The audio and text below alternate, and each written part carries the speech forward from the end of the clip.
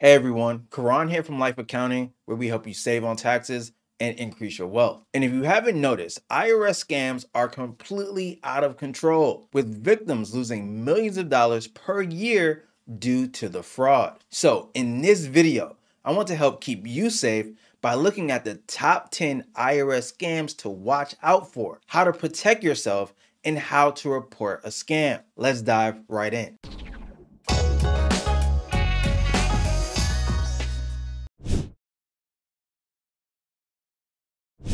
In most cases, IRS scams will fall into one of four categories. Personal information scams such as phishing, ransomware, and phone phishing, where fraudsters send fake emails to steal identities. Then there's pandemic-related scams like economic impact payment theft. And then there's unsuspecting victim scams, using fake charities and senior immigration fraud, and scams that persuade taxpayers into bogus investments, such as offer and compromise mills and syndicated conservation easements. But enough talking, let's look at the top 10 scams in more detail. First on the list, our signature is not needed on your tax return. If you have someone prepare your tax return, they are legally required to have a valid prepared tax identification number, or PTIN, and paid preparers must sign and include their PTIN on the return. A preparer that refuses to sign your return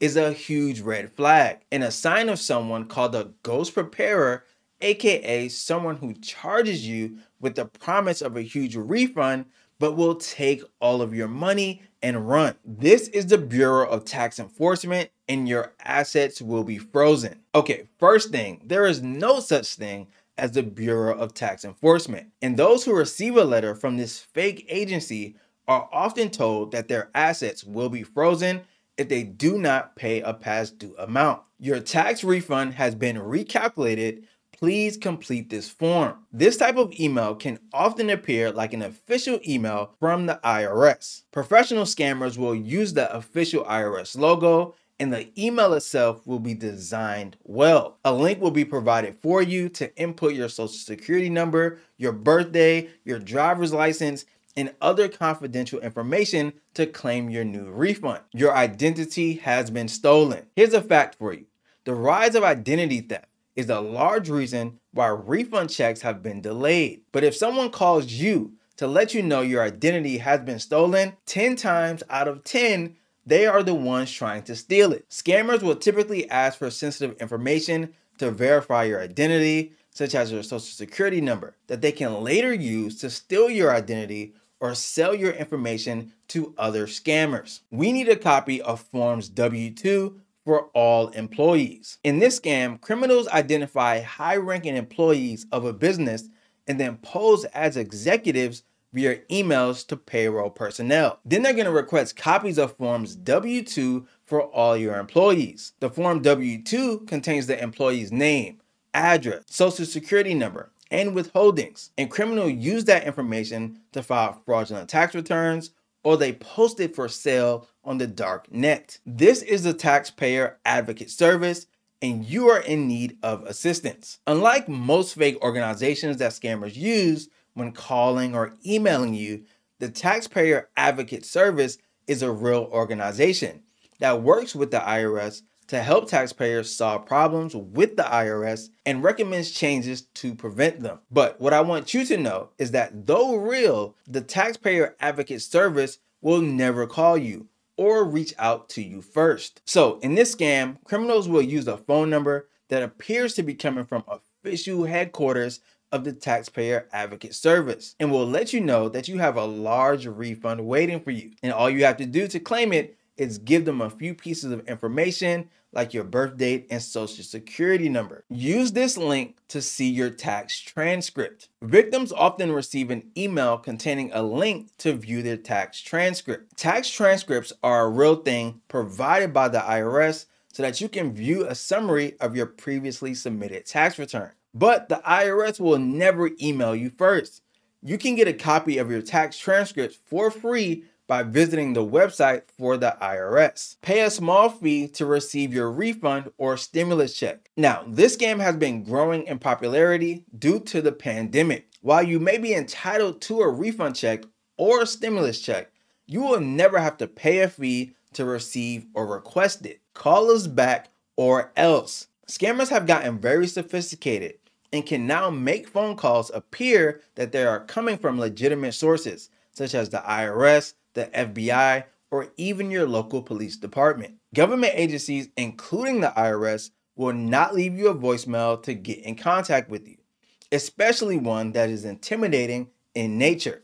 Additionally, remember that the IRS does not have the ability to revoke your driver's license, your business license, or your immigration status. Use this link to view your tax refund. With thousands of delays in tax refunds, this scam is also becoming more popular. In this scam, an email is sent with a link to a near identical site for the IRS. And while on this fake site, you'll be asked for private information, such as your social security number, to view the status of your refund. But never click on an email to view your refund status. Instead, use the official IRS website or app to view the status of your refund. Now, here are 9 red flags to look out for to protect yourself from being scammed. First, they call you first. You see, the IRS will always send an official notice and rarely call. They email you first. The IRS does not initiate email communication unless you have requested something from their official site, such as a tax transcript. If you receive an email that appears from the IRS, always check that the email is from irs.gov and no other variation such as .com. They text you first. The IRS will never request sensitive information from you via text message. They leave a pre-recorded voicemail. The IRS does not leave pre-recorded voicemails and definitely does not leave voicemails that are threatening in nature. They ask for payment information over the phone. The IRS will never ask for card information or payment of any kind over the phone. They want you to pay with a gift card. Look, the IRS does not allow payment via gift card under any circumstances. They can't present official identification. A legitimate IRS agent will have 2 forms of identification, a pocket commission and an HSPD-12 card. Always ask for these credentials and verify the information presented by calling the IRS. They contact you via social media.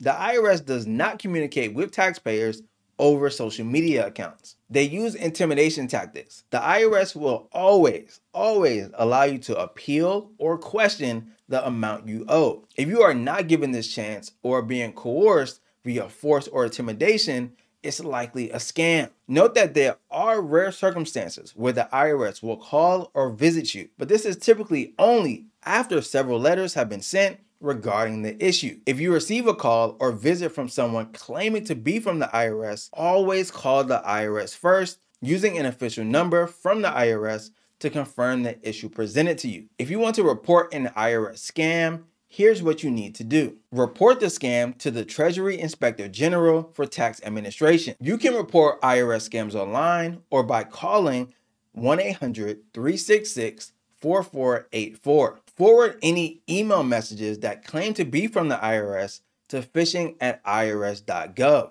Do not open any attachments or click on any links inside the emails. Or you could tell the Federal Trade Commission via the FTC Complaint Assistant or ftc.gov website and report Social Security Administration phone imposter scams using the form on the Social Security Administration's website. I'm going to place a few videos on the screen I think you should watch next. Be sure to check them out. Also, if you found this video helpful, do me a favor and hit that like button for me. It helps others to find this video on YouTube. And subscribe to the channel for more information that helps you save on taxes and build your wealth. I'm Karan from Life Accounting, and I'll see you in the next video.